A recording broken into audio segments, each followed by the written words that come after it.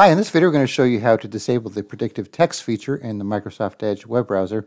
So I'm on version 109 here, so they have this feature where as you're trying to type, it'll suggest what you want to type, and then you can just press tab to select it and have it finish it for you. But what I find that it does is it messes me up because I'm focusing on what it's thinking I want to type rather than what I want to type, and it just slows me down. So I've noticed that on YouTube, especially when typing in the description. So let's just do like a quick example here. So if we start typing, see how it does that, and then you focus on that, and it might not be what you want to type, and it just messes you up. So let me cancel this out here, or delete this. So to turn that off, you just need to go to the Edge settings. Then you want to find languages,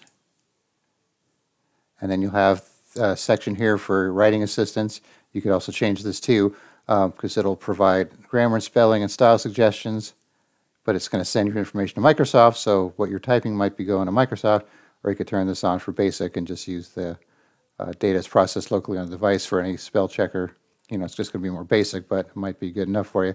But what we want to do is turn off this use text prediction thing here, and then nothing to save, so we just close it out here.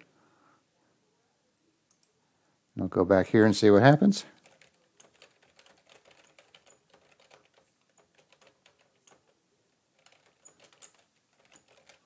So now you can see it's not doing it. So once again, Edge, 3 dots, go to your settings, languages, and then under use text prediction, just turn that off, and then you'll be free. All right, thanks for watching, and be sure to subscribe.